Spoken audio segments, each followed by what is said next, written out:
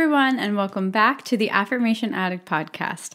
Today, I am going to be diving into the dilemma that some of you might have because you are practicing your affirmations, you are doing visualization, you're meditating, you're doing all the right things, but sometimes the desire is not manifesting. So if you've ever experienced this or you feel like some of your desires aren't manifesting, this one is for you.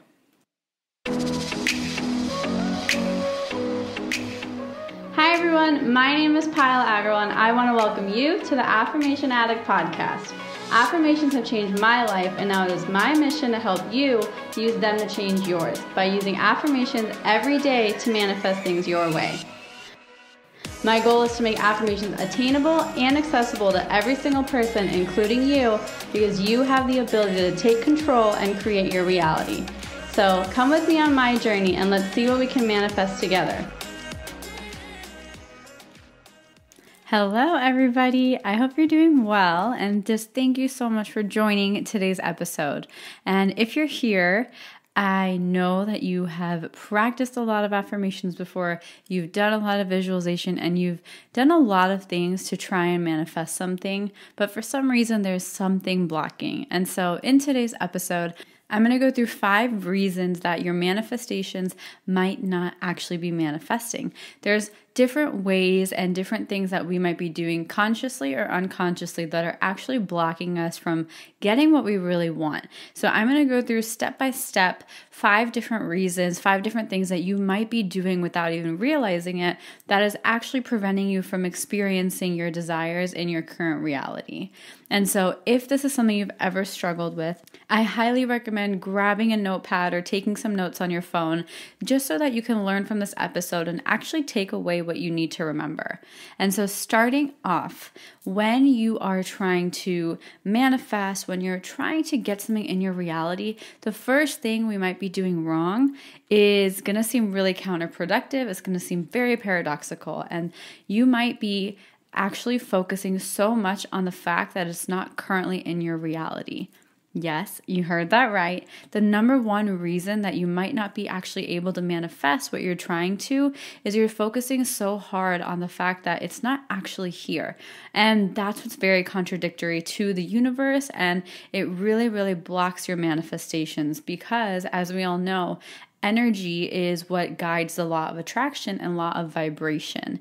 And so when you are focusing on the lack of your manifestation and the lack of what you really want, you're actually attracting more of that lack. You are manifesting more of the lack. And see, the thing with manifestation is we're always manifesting. It's not an on and off button. You're always manifesting with every thought you think, with every action you take, with every vibration you emit. You are always in the process of manifestation, so it never stops.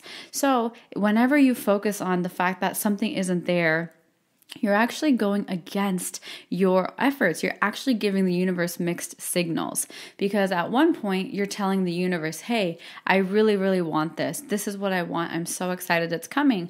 And that's when the universe is like, okay, I'm going to give it to you. I'm going to start creating it energetically. I'm going to start creating different ways and pathways for it to come into your reality. But then a few days later, you notice that that manifestation is not in your reality, and you start to give the universe mixed signals. You're focusing on the fact that, oh wait, I don't have this. I don't have it. And you start feeling things like fear and worry and stress. Then you start attracting those types of things and you're giving the universe mixed signals. And that's a really, really simple thing that we all probably do, but it's probably the biggest blocker there is out there.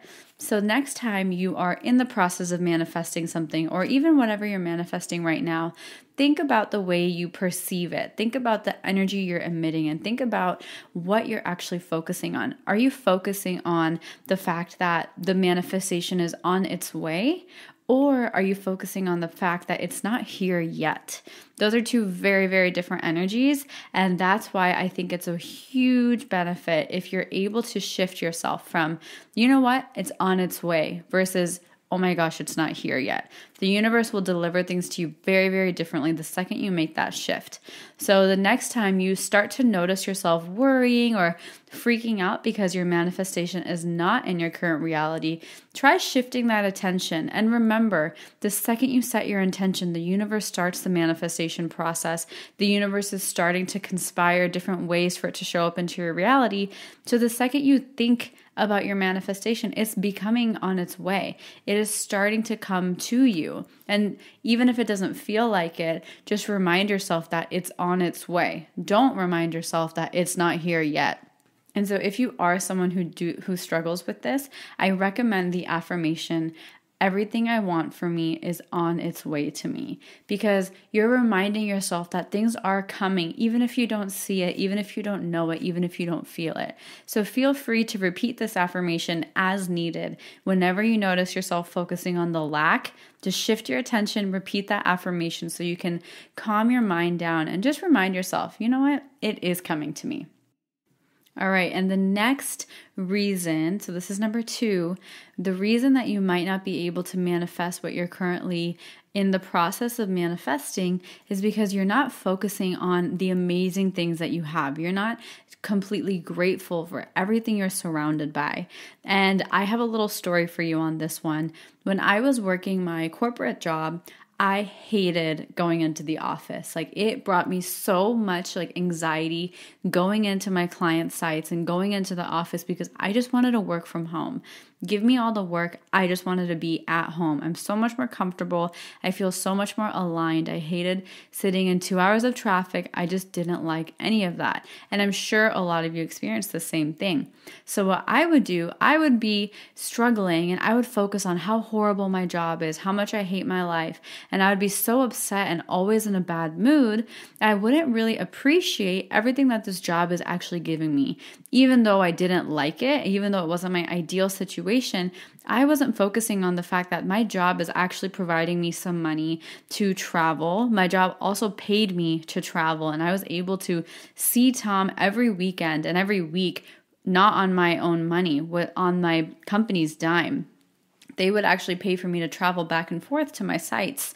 And so they were covering that. And that was a huge thing for me, was to be able to see Tom and my family. I had the best of both worlds in that.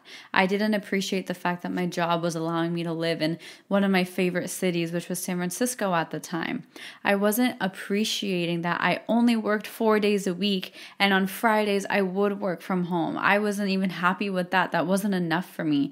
So all I could do was focus on how upset this job was making me. But one day I was like, you know what? Nothing is getting better. I'm still super unhappy.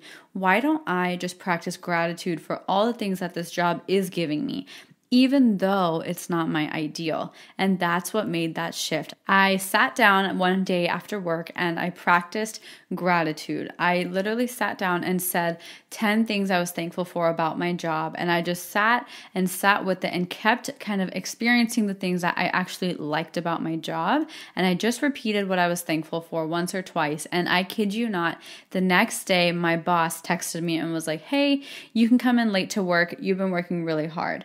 Then the week after, I got a new project that was in Seattle, which is where Tom was, and I was going back to my old project, and so many things just started going better with work the second I practiced my gratitude and the second I just accepted my current reality.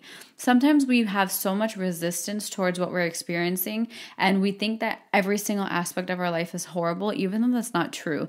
Yes, you might not be feeling your best. Yes, this might not be your ideal situation, but there is always something you can find gratitude for, whether it's the fact that you are at least making some money through a paycheck, whether it's the fact that you at least have a parent, even if you don't have a good relationship with them, you at least have a mother figure or a father figure, because some people don't have that.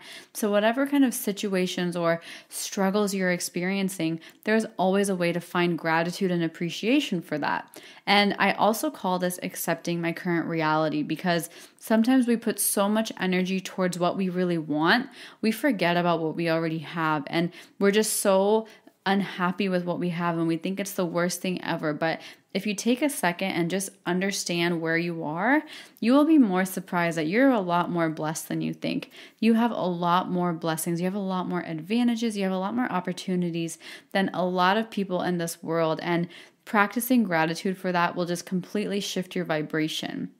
And the reason this is very powerful also in terms of law of attraction and helping with your manifestations is because the second you can focus on what you have and appreciate what you do have, the universe will understand that you don't take things for granted. The universe will understand that you know how to acknowledge what you're actually experiencing and you won't just take it for granted. And the second that you do that, the universe will start delivering you more things that you can be grateful for, more things that you can feel gratitude for and get excited about, because the energy of gratitude and the feeling of gratitude is a positive feeling. So you will be attracting more things that make you feel that positive and gratitude and that excitement for what you actually have, even though it's not your ideal. You're not settling, you're at least just appreciating what you have. Some people get a little confused when practicing gratitude because they think that if they're completely happy with everything that they have, they're not leaving room for more. They're telling the universe that, oh, I'm settling and I don't need more. That's not true. Being grateful for what you have allows you to actually understand the value of it, and it'll help you understand the value of what else is coming. It's kind of like if everything was handed to you easily, you wouldn't really appreciate it. But if things are handed to you and you are able to appreciate it, there's a difference in that, and the universe will happily deliver. So if you ever do feel like you're not grateful for what you have, or you haven't taken the time to appreciate your current reality, try this. Take 2 to 3 minutes and just practice a gratitude rampage. You literally can do this on paper or out loud and just say, thank you for this, thank you for this, thank you for this. And you just say a bunch of things you can be thankful for. And I promise you, there's no way not to feel good after doing that. So if you ever find yourself frustrated or stressed out, try this. It's a really powerful way. I call it like a gratitude rampage to shift your vibration. And this is kind of how I do it. So I'll start and be like, thank you for this chair. Thank you for this microphone. Thank you for my followers. Thank you for this platform. Thank you for my life. Thank you for this breath. Thank you for the sunshine. Thank you for Mount Rainier. Thank you for my family. Thank you for Tom. Thank you for my fiance. Thank you for everything I'm experiencing. And that's how you do it. You just go, thank you, thank you, thank you, thank you, thank you. And you cannot feel good. I just did that. And my eyes literally feel brighter. I don't know how to explain it, but it's a very transformational process and it requires nothing of you except your acknowledgement. Okay, so the third reason that your desires might not be manifesting into your physical reality is you don't really know why you want it. Sometimes we have an understanding that this is our ideal. For example, we all live in these patterns, right? Like, you grow up, your parents raise you, you go to middle school, you go to high school, you go to college, you get a job, you get married, you raise your kids to do that same thing all over again.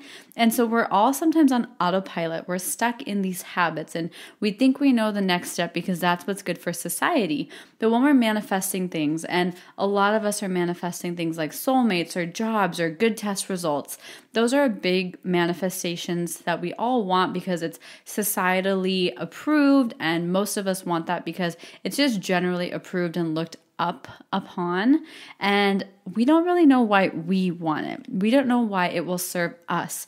You don't know like why my highest self wants this new job. Do I want this new job so I can prove to my parents that I am a smart kid? Do I want this new job so I can show my friends that I am just as smart as them? Do I want this new job so I can make a salary and show people that I'm living in a really cool place? Or do I want this new job because I am so fiercely passionate about what I'm doing? What's the intention behind what you really want?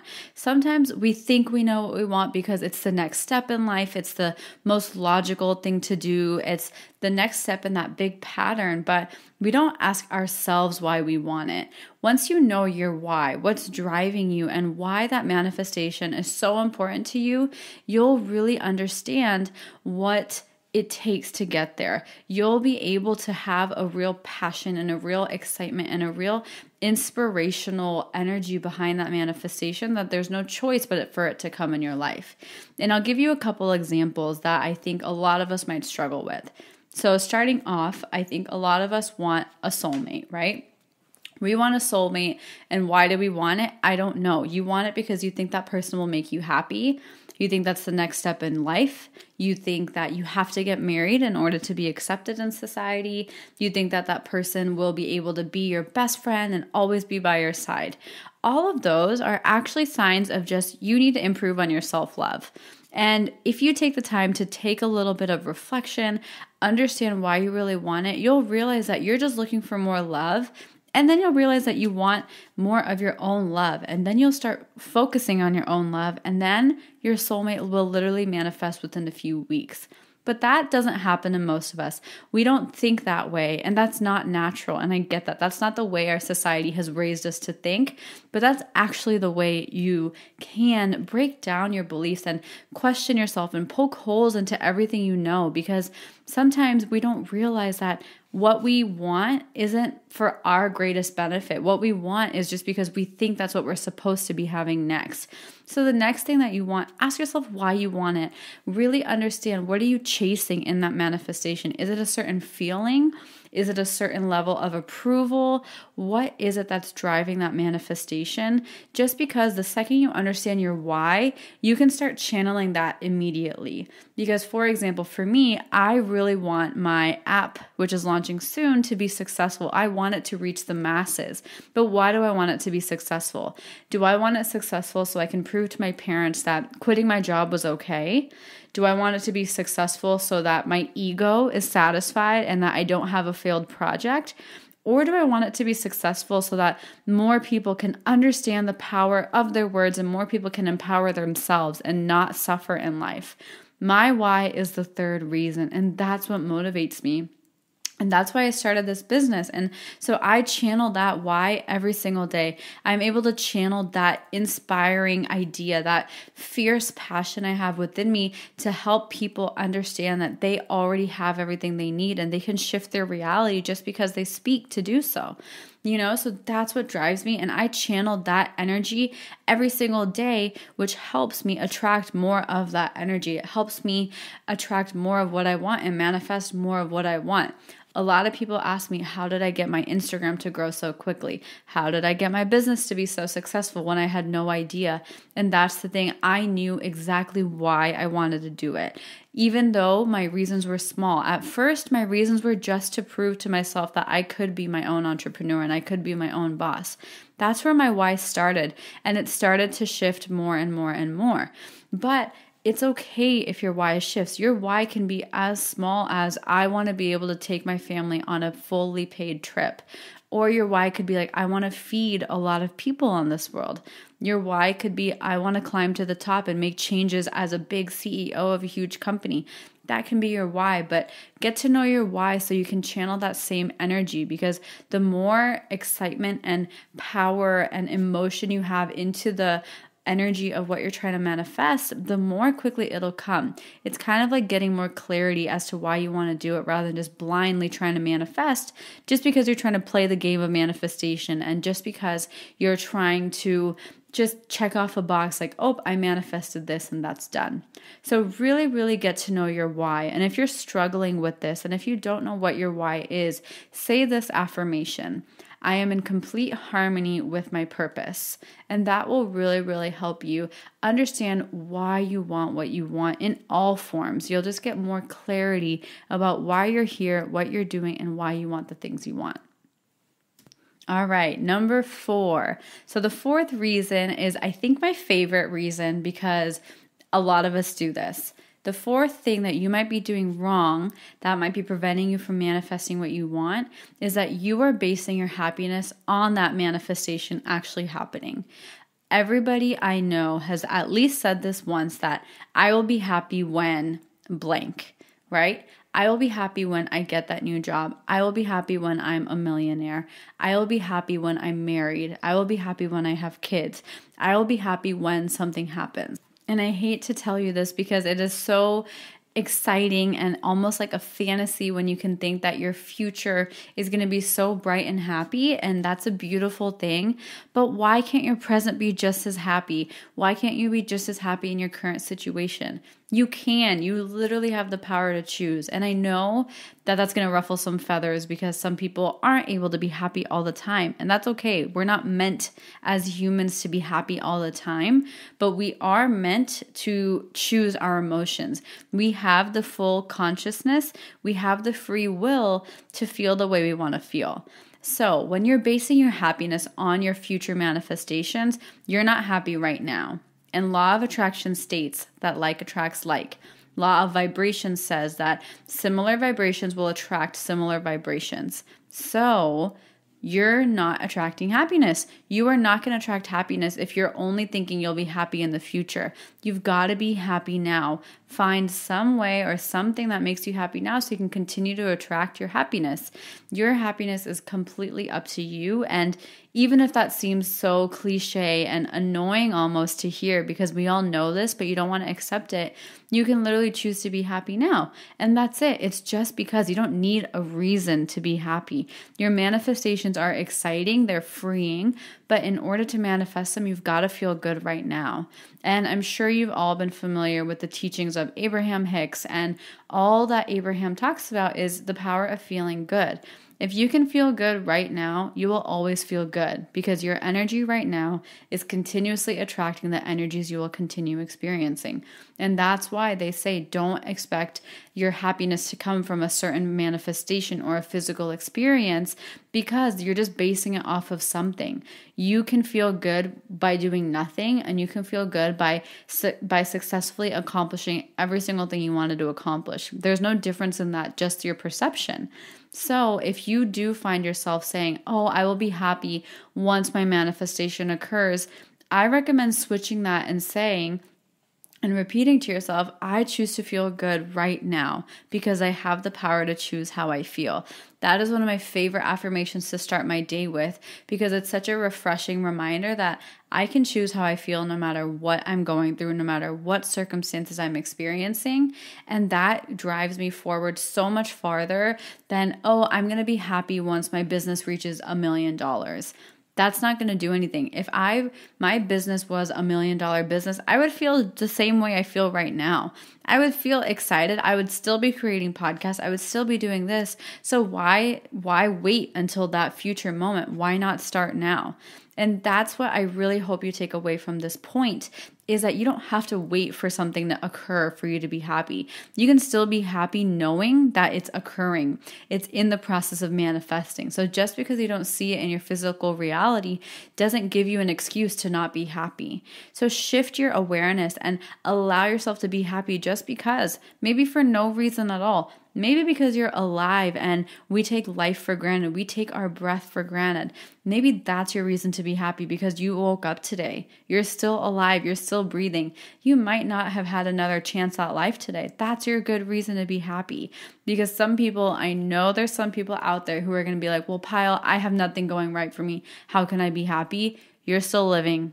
You should be happy because this life is so precious. It is so difficult to even literally scientifically become a human and be successfully born and get that sperm cell to become an actual baby. Like that takes a lot of magic. And that's why you're here. And that should be more than enough reasons for you to be happy, even if you quote unquote feel that nothing is going your way. So I know that was a little bit of a scolding for some of you, but I just really, really hope that you don't base your happiness on outside things. Your happiness can literally come from inside just because you want to be. You can be happy even if you're about to get fired from a job that you really like, because you're still alive, because you still have a family to go home to, because you still have a car, because you still have something, you still have your soul, you still have your inner being. That can be your reason, no matter what. You don't have to be emotionally reactive to the situations and to the experiences you're living. You can choose to feel the way you want to feel, no matter what external circumstances you're experiencing. And your outer world is just a reflection of your inner world. So the happier you are just for no reason, the happier your outer world will be. And I know that sounds so cliche. That sounds way too good to be true, but it is true. I've experienced it before. I have been happy through some of the most horrible situations, and I've moved past them and experienced the biggest breakthroughs throughout my life by just choosing happiness, choosing to feel good, choosing to control my emotions through some of the hardest situations, rather than depending it on once the situation is over, I'll be happy. You can feel happy in whatever moment you want to, and that's completely up to you. Your manifestations do not have to be the only thing that bring you happiness. So I hope that fourth one really resonated with a lot of you. And now for the last one, number 5. A lot of you are telling me, and you're probably listening to this episode because this sounds like you. Pyle, I have been practicing my affirmations. I've been meditating. I've been practicing visualization. I write down my affirmations. I do everything in order to manifest. And that's what you're doing wrong. You're practicing these things in order to receive. And that's basically saying that you're doing these things because you know they're not here yet. You're affirming with the conflicting energy. Your energy is almost like a begging energy. It's almost desperate because you feel like you're doing these things in order to get something, but that's not true. Once you set an intention, the second you state, I am worthy of receiving $1 million, the universe is going to start working towards that. It might not happen today. It might not happen a year from now. It might take 5 years, but the universe is always listening. The reason we actually practice affirmations and visualizations is to help our minds, and that's to help us. The more you repeat an affirmation doesn't make it more likely for it to manifest. The reason we repeat affirmations is actually to help our minds be okay with that happening. Most of the time we have so much resistance towards these things showing up in our life. We repeat those affirmations to release our inner resistance. Affirmations and visualization are not to help you help the universe. It's not to give the universe more nudges and signals. The universe heard you once and it's already working on it. That's not the case. These affirmations are for you and your benefit. And so the next time you practice your affirmations, go in with the energy that I'm affirming these because I already have it. I know it's already on my way. I know the universe is already manifesting them. Don't go into your affirmations with, okay, I'm affirming this, so my manifestation will come true. Those are two very, very different energies. When you affirm because something isn't in your life yet, you're going to continue affirming it not to be in your life. That goes back to that first point. You're focusing on the fact that it's not there. When you're affirming, try going in with, I'm affirming because I'm just revalidating the fact that this is in my life. You're not affirming just so you can try sprucing up some magic and putting more momentum on the manifestation. You're affirming just because you're so grateful that it's on its way. So when you affirm, instead of practicing it with this attitude of, okay, the number of times I affirm means I'm more likely to receive it. That's not true. The more you affirm, the more your mind can believe it and the more your mind can accept that it's actually happening. Your mind is your biggest blocker because your mind is not ready to accept these things just showing up in their life and working out exactly the way you want them to. You are working with your inner mind and your inner world. You're not working only with the universe, you're working with yourself. And so that's kind of a big thing. I know it's a little confusing and very paradoxical, but you're going to learn that manifestation is the biggest paradox and it always will be. You're going to basically learn, and I already know you know this, but you're going to basically learn that you have to be super clear about what you want, but then you have to let go of it. And how do you do that? That's such a paradox. And that's the same thing with this. You're not practicing your affirmations in order to manifest. You're practicing these affirmations in order to let your mind see the manifestation. That's why you're practicing them. The manifestation is already on its way. It's already in process. It's just the fact that your mind needs to be willing and able to see the manifestation in your physical reality. And so just to recap that last point, because I know that's a lot of information thrown at you, when you practice these different tools and techniques, because you want to receive something, you basically believe that your manifestations are dependent upon those tools, and that is not true. Your manifestations are completely dependent on your vibration and on the way you're thinking and the thoughts that you're thinking. They're not dependent on these types of tools. They're dependent on the way you are carrying yourself in this physical reality. So these tools are just to help you rather than they're not the reason that these things are manifesting. The reason these things are manifesting is because your mind is ready to see them. And so next time you go into either doing a visualization or doing a guided meditation or journaling or practicing your affirmations, go in with the energy that this is already in process. My manifestations are happening and I'm so excited, and that's why I'm practicing. Not my manifestation isn't here yet. I need it to be here. The more I journal, the more I affirm, the more likely it is that it's going to come. Don't think that the more affirmations you repeat, the more you're likely to receive your manifestation. That's not the case. Your affirmations are rewiring your mind. They're not rewiring the universe. The universe already knows what you want, and it will give it to you when you're ready. So you're priming your mind. You're getting your mind ready. So realize that it's a game of you. It's not the game of you and the universe when you're doing these things. It's a game of you getting your mind right and getting your mind available to seeing what you really want to see. And so those are the 5 things that you might consciously or unconsciously be doing that might be blocking you from getting what you really want to get. And I know it might be a little frustrating when you're trying so hard to manifest something, but that's the whole thing. You don't have to try so hard. Don't make it complex. Just allow it to come. It doesn't have to be as difficult as you're making it. It's a lot easier than you think. It takes a little bit of time. It takes a little bit of openness and flexibility and playfulness, but just allow yourself to receive. Don't try so hard. Don't put so much resistance in one basket, and don't put so much energy in another basket. Just try and focus on feeling good and being open to seeing all your manifestations coming into life. If any of these resonated with you, or if any of these tools and tricks helped you to shift your mindset and maybe help open some doors into the way you've been practicing your affirmations or the way you've been thinking about manifestation in general, I would absolutely love if you could share your favorite takeaways with me or leave a comment in the reviews just so other people can experience what you're experiencing. It would mean the absolute world to me if you could help spread this knowledge, spread this awareness by leaving a review, sharing this on your Instagram, and just telling your friends. It means the absolute world to me when you tell me how much this podcast has helped you, because that is my true goal. I just want you to realize how powerful you are, and I try and give you good tidbits of information. So thank you so much for spending some time with me today. Thank you for your energy. Thank you for your attention. I absolutely am so appreciative of you, and I'm so grateful that you were able to be a part of this episode and contribute to the energy. So thank you so much. I love you. I am thinking of you, and I wish you a very, very beautiful day ahead. Have a beautiful one. Mwah. Bye. That's all I have for you guys, and I just want to say thank you again for spending some time with me. I really hope you enjoyed this episode, and if you did, head over to my social media. I'm on Instagram, Facebook, and Twitter, or go to my website if you want to subscribe to my email list, which is affirmation-addict.com. I cannot wait to hear from you guys, and I will talk to you guys super soon. Have a good one, you guys. Bye!